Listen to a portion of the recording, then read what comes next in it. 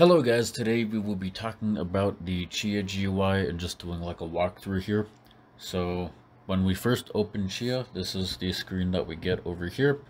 And as you see, I already have a key in here, which is why it shows. The next couple options here, which we saw in a previous video, create a new private key, import from mnemonics, and the delete all keys. If you only want to delete a certain key, you can hit the trash can icon here. And the eye icon shows you personal information. So see private key. This here is the private key, which you don't want to give out to anyone. There's public key, public farmer key, pool public key, and then you have the 24 words down there. And that's just kind of to get it if you need access to it. And then these would be used for the pooling.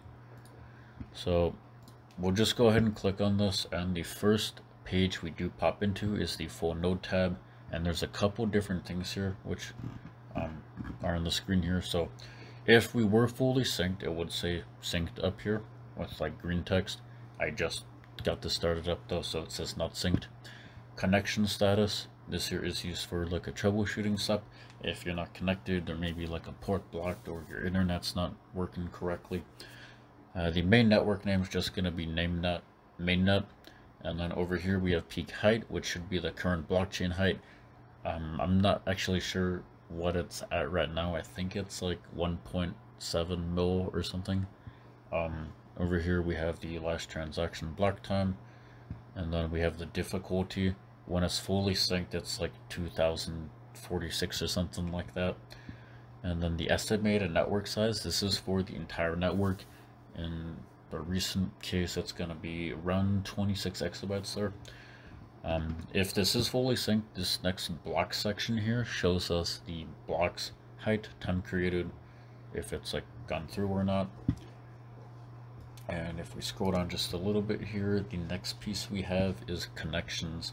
This here is used as troubleshooting here as well. If something's going wrong, you can take a look here. There might be some people behind sync. You can add people, and that's more of like a troubleshooting video later, but this here is definitely used for troubleshooting here. The next tab on the left here would be the wallets tab, and this one's pretty self-explanatory, but you have your total amount of Chia here. If you're sending Chia, it's gonna show that you're sending some, or it's pending. And then the receive address, this is what you give to people to donate, for instance, or you can send that to someone and then they'll pay you in Chia. And then you can also make a ton of new addresses. You just have to copy here, or you can highlight and then copy. Create a transaction, this is the opposite of receiving. You send out your Chia, so you can put in an amount right here, and then you would put the person's address here, or if it's like a company, because you're buying something, you'd put in their address there.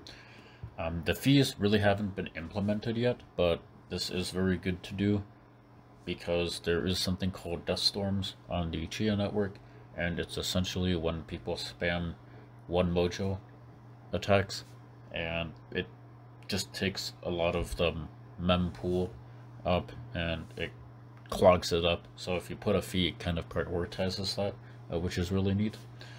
And then the transactions page down here, this just tells us what is happening. So if you farm a block while you're pooling, I would say plus 0.25.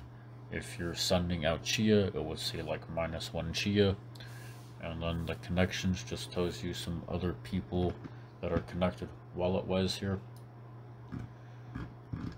And we do also have the option here to have other types of wallets. So for instance, if you have like the holiday token, you would click that and it would say like cat wallet. And then we also have the manage offers here, and it's not actually going to let me do that here, but you can trade tokens for like Chia and so forth. Really cool network there. Actually, I think that should allow me now. So yeah, you can do create an offer, you can view offers, create an offer, so you can pick whatever you have in exchange for like Chia here. So that's kind of the offer section there. The next page here is going to be plots. We don't actually have any showing here, but if you do have plots, it would show up here. We can refresh if it's adding a new drive in. You can press refresh and it should add that there. We can also create plots, which we'll go over separately here, and we can actually add plots through here as well. And you would just pick from like your computer after you hit add a plot directory.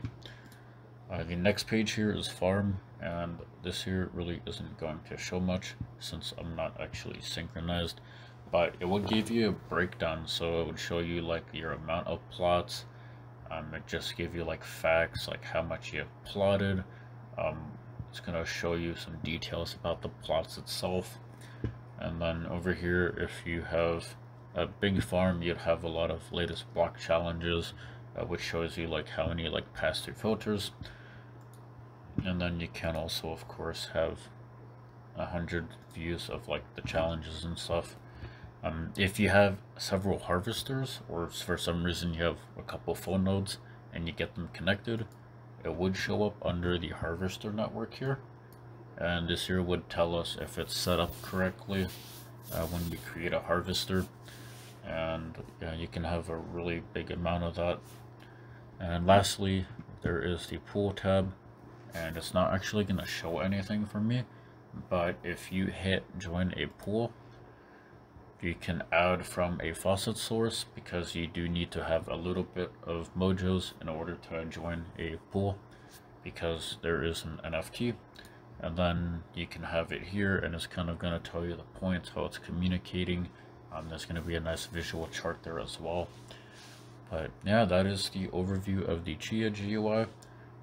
There is a separate section here, so let's just say that we don't want to use this here for farming, but you have a computer.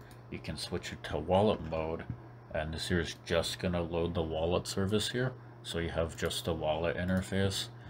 And then we have the wonderful light dark theme here where you can switch, and then we do have different languages here as well that are supported.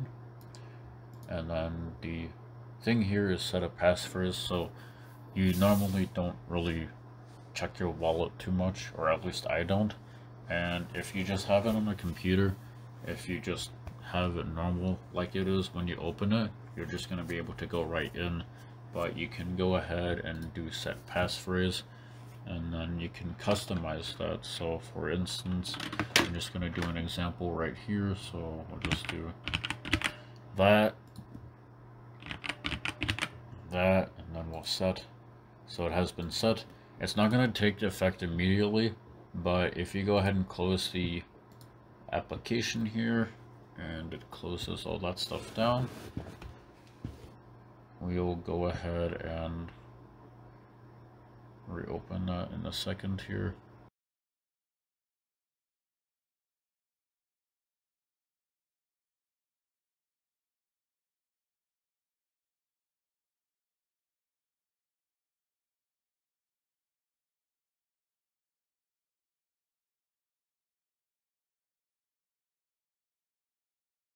There we go. So we'll go ahead and reopen it, and as you see, there will be a passphrase that you have to put in.